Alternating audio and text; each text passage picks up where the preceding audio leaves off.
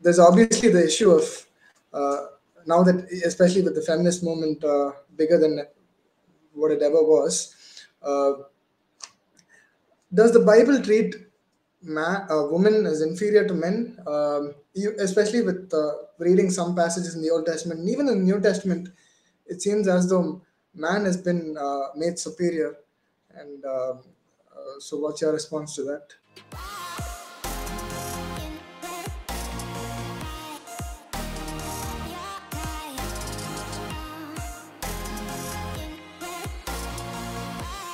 When we look at the Old Testament laws, for example, it's important to distinguish between certain laws that are given. Keep in mind, Jesus said in Matthew 19:6, he said that Moses permitted certain things, inferior things, because of the hardness of human hearts, not because these were ideal, but rather because of the situation on the ground. God, God worked with where the Israelites were and met them in a sense halfway or part way to give them to move them in a redemptive direction.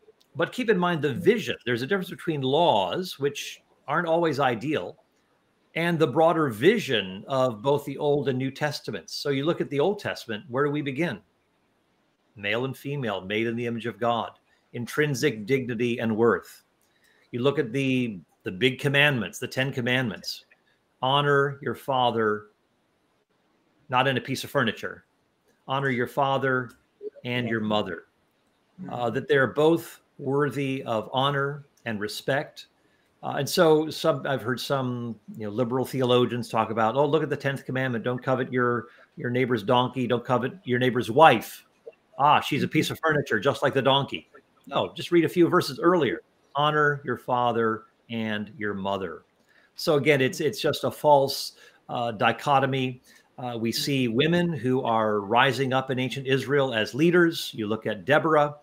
You look at Huldah the prophetess. You look at even some bad people who are queens in Israel and so forth.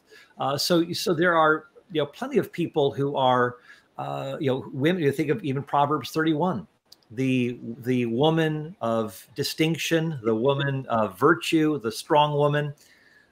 Well, what is she doing? Well, she's not only taking care of her family, supplying for the family. She is engaged in real estate. She's assessing a field and buying it. She's engaged in commerce. She's doing. She's a merchant, selling things, buying things. So she's someone who is very capable and acting quite independently of her husband, who is in the city gates. He trusts her. But she's got her own work going on. So you see someone who is, so women are seen as important within ancient Israel. In fact, in this forthcoming book, Is God a Vindictive Bully? I talk about a number of these things related to women, that women had their own professions. They had their own guilds. They were involved in a number of things that, they're the experts on. And so they had their own realms of expertise and professions, and that these were complementary to what men were doing. Yes, men were typically the buffer, the legal buffer between the household and the surrounding society. But it didn't mean that you didn't have strong women who could rise up in leadership, and there was nothing inherently problematic with that.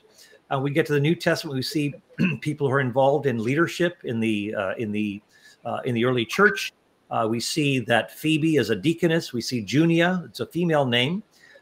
She was called an apostle. She's known among the apostles.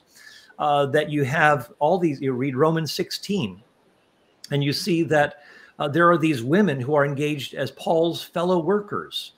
They are fellow servants with the apostle Paul and his ministry. We see women who are supporting Jesus out of their means in Luke chapter 8. We come to Galatians 3:28, to which you alluded regarding servitude.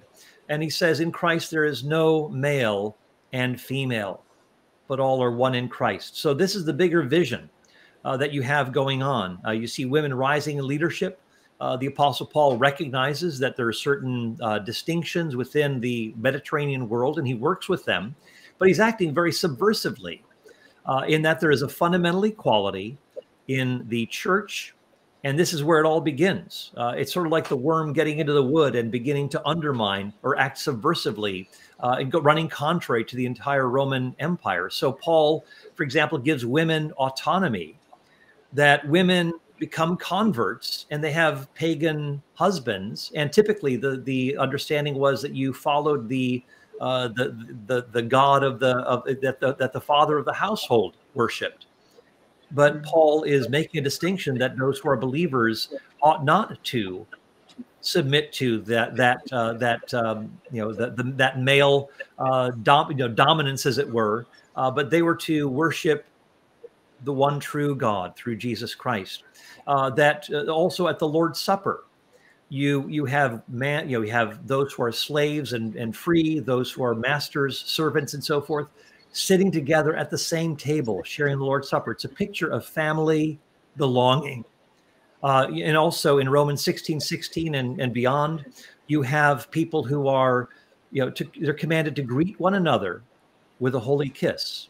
Again, it's a picture of family intimacy, male, female, slave, free.